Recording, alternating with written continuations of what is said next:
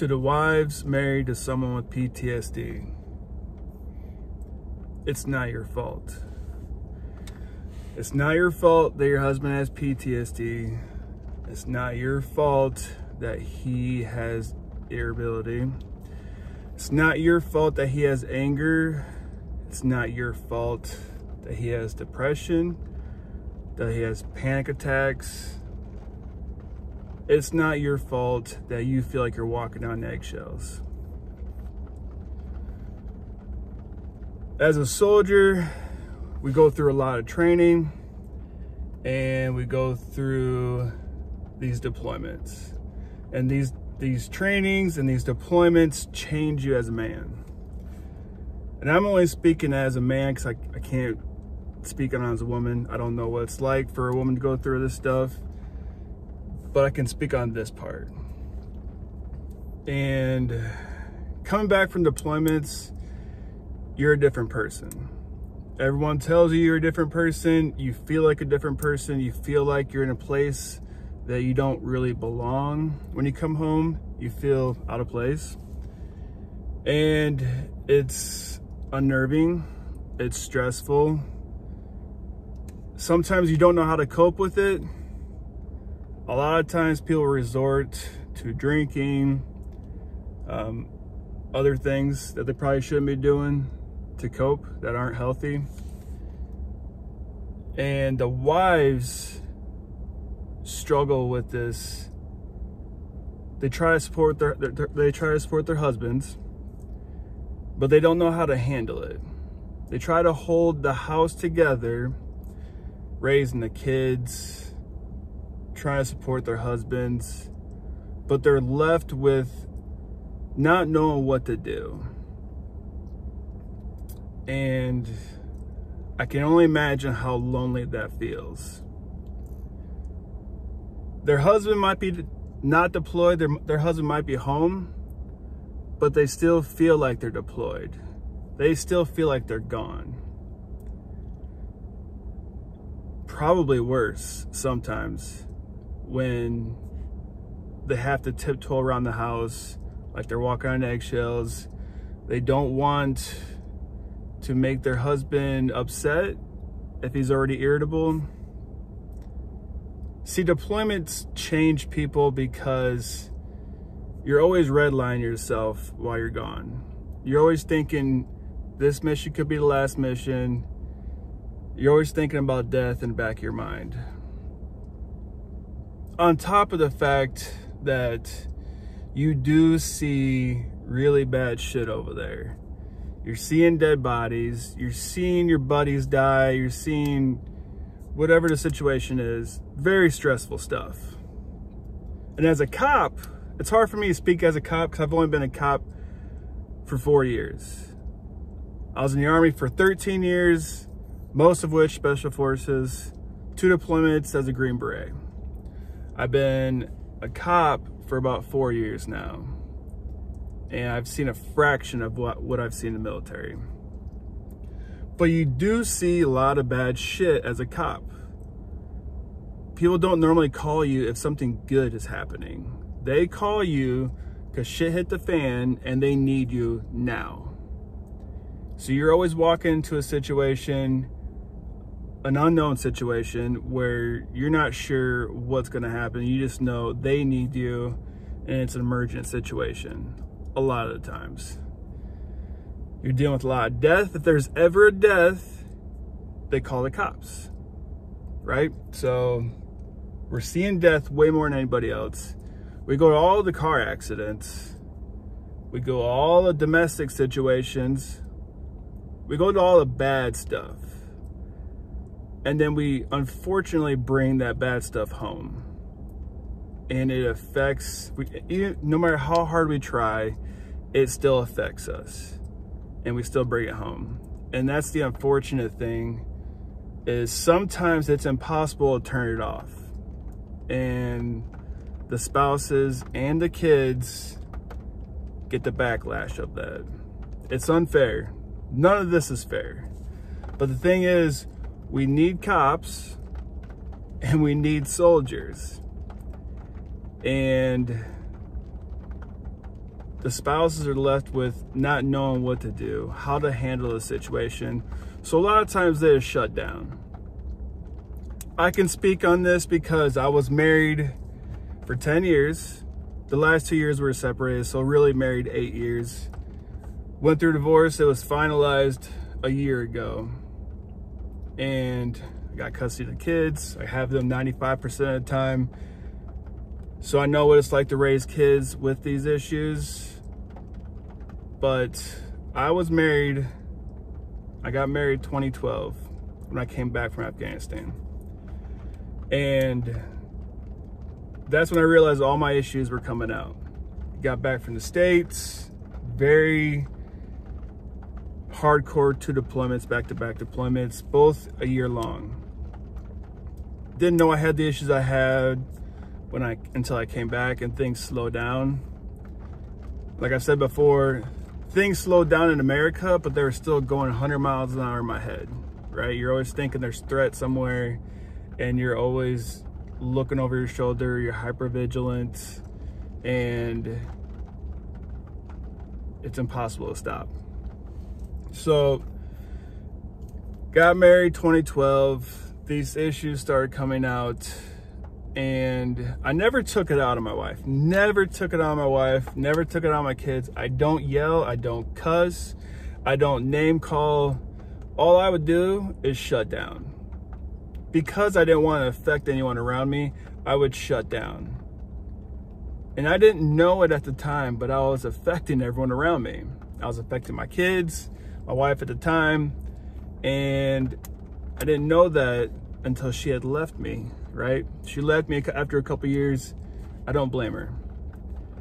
We didn't get divorced for my issues now. I don't have, I mean, these are forever lasting issues, but I'm a lot better now. I've done nothing but try to improve myself since I found out I had PTSD and all these other issues.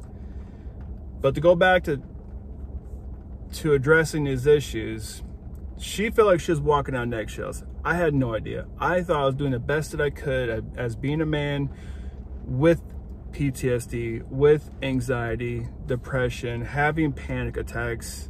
I thought I was doing my job as a husband by doing the stuff I was supposed to be doing. I was working, I was coming home, I helped raise my kids. I was a hands-on dad.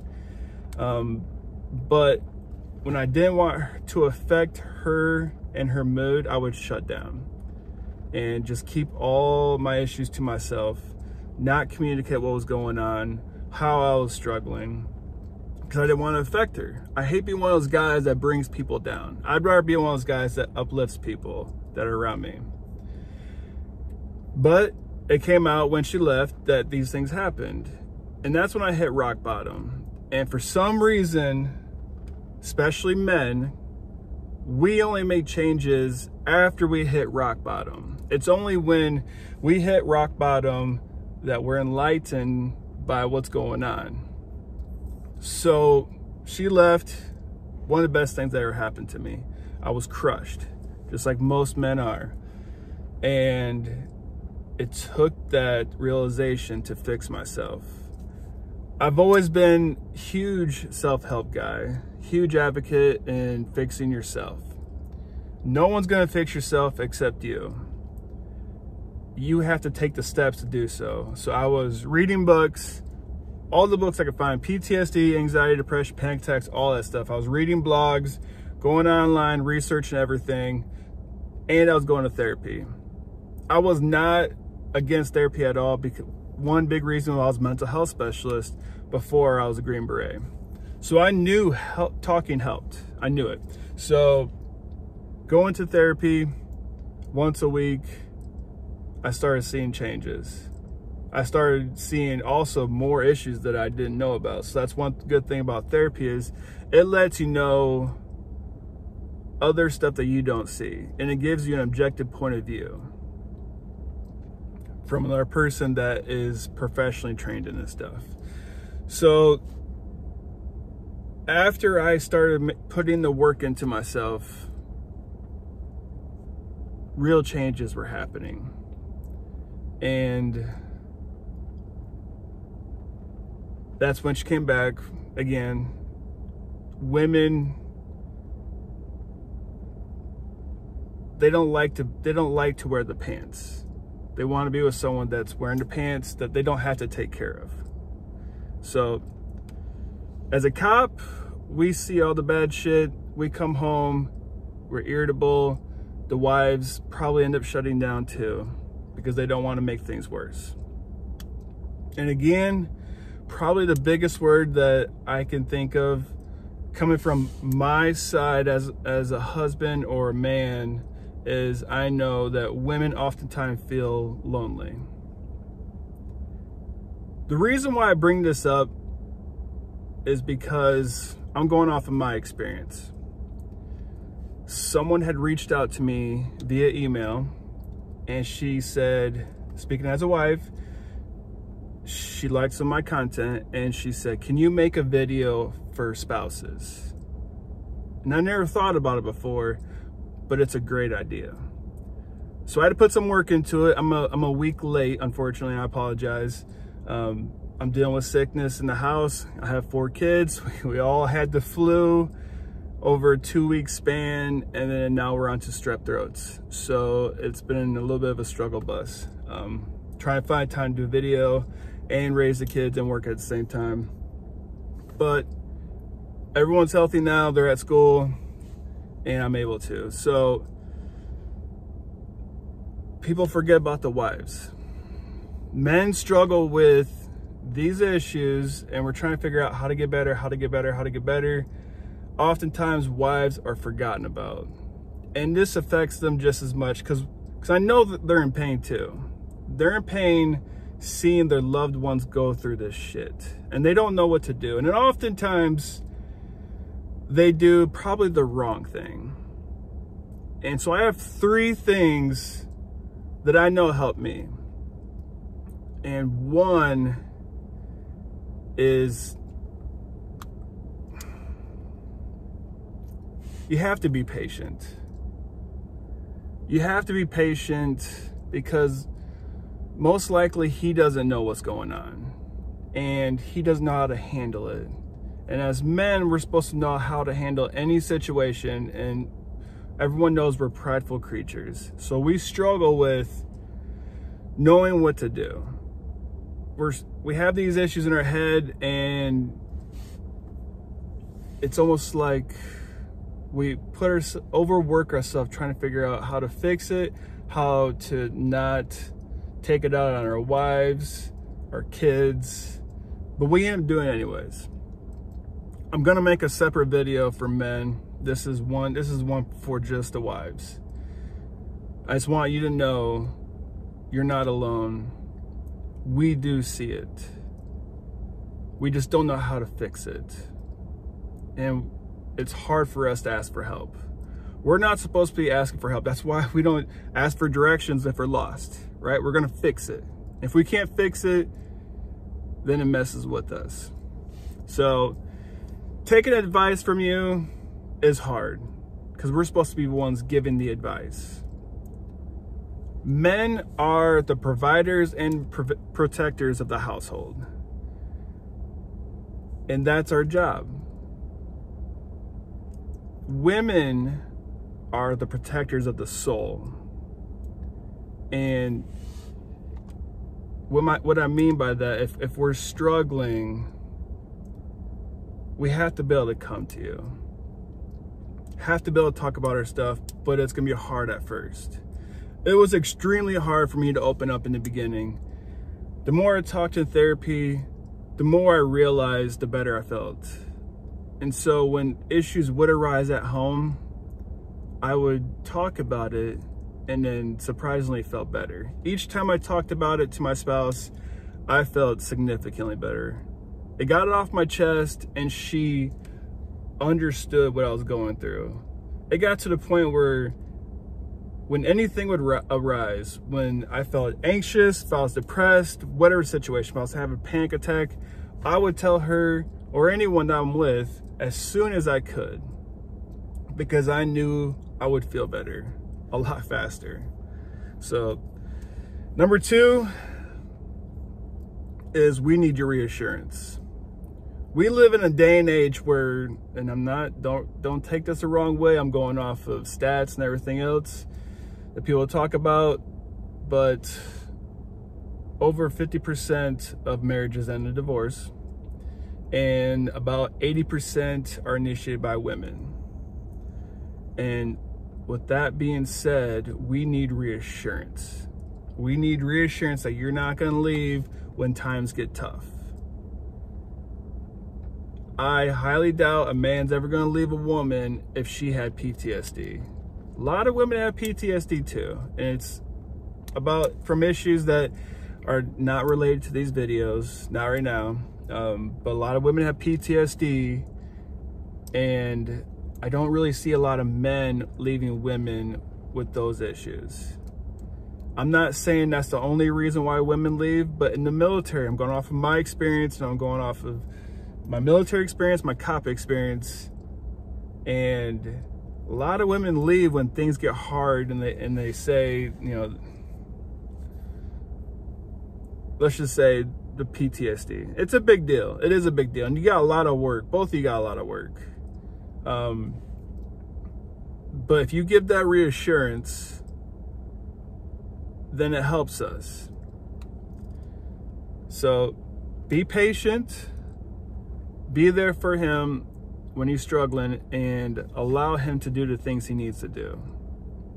Don't pressure him into going to therapy. It's gonna make it worse. Men tend to fight against what we're supposed to do. We make our lives harder than it should be. So if you're like, you need to go to therapy, you need to go to therapy, he might know it in his head, but he's gonna fight it because you told him to. And we're supposed to be able to fix ourselves.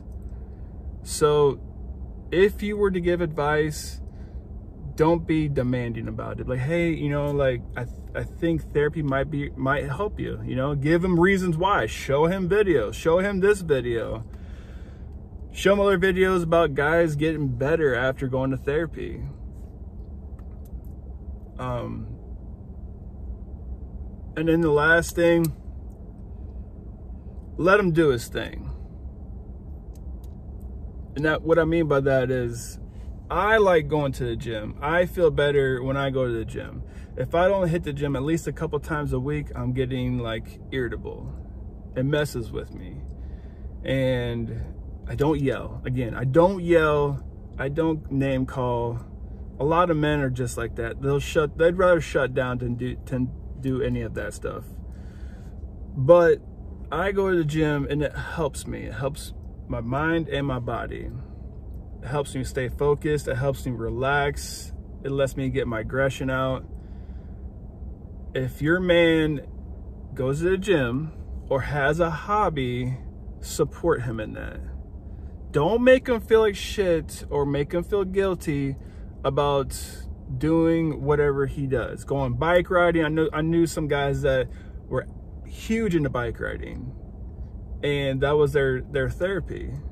They don't have to go to therapy to fix themselves, but it helps get another point of view and to get things to help them that he might not have thought about. But if he's going to the gym, that's therapy in itself. I stopped going to therapy because I got the tools that I needed to fix myself. And I go to the gym. I talk about my stuff. And that's what helps. So again, I want you to be patient and reassure him. Another real quick about reassurance. If they wake up from a night terror or having a panic attack and you can see it, reassurance could just be there rubbing his back, letting him know that you're not going anywhere, because he's waking up from a scary fucking dream and he's messed up. And if you wake up like, hey, are you okay? I'm here for you, whatever you need. If you need to talk, if you don't need it, if you're not going to talk, I'm still here, right? Just that support right there is enough, because his heart's about to explode out of his chest. And then, you know, support whatever hobby he has. I recommend the gym for all men, but all men aren't able to work out. They might have some limitations to their workouts because they have injuries whatever. But support them in their hobby. Not only allow them to do it, but find ways to help them with it. If it means them buying equipment for their garage to work out instead of going to a gym all the time, allow them to do that. Now, I'm not saying this is an excuse to go whatever, you know, go spend all kinds of money on all the guns you want. That way you can go shooting as much as you want. No, like, just, you gotta be reasonable about it. And at the same time, men, if she allows you that, you better return the favor. So oftentimes what I would do, I worked out whenever I wanted, for the most part. Like I said, I was still a hands-on dad. I was still there for the kids. But I allowed, I don't want to say allowed's a terrible word. I got what I wanted, she got what she wanted, whenever she wanted. If she's like, can I go out? Yeah, go out, have fun. You decompress too, because you allowed me to decompress. She went on vacations while we were married. She went on vacations at least once a year. There was a couple weddings, you know, throughout the years. She wanted to go home because we're in the military. We're stationed somewhere else from where she was from. She would go by herself or with the kids. I would take the kids and I would tell her, go see your family, go see your friends, go out, girls' night out. You know, men, you have to reciprocate. If she allows you to go to the gym, you have to do the same for her. So, with that being said, that's basically all I got. I can go on days about this stuff, but I don't want to overwhelm anyone. And 3 points is a good start. I'm gonna make a separate video for men, but this is more focused on women because you're often forgotten about. Like I said, I'm gonna leave my email at the bottom if you guys want to respond.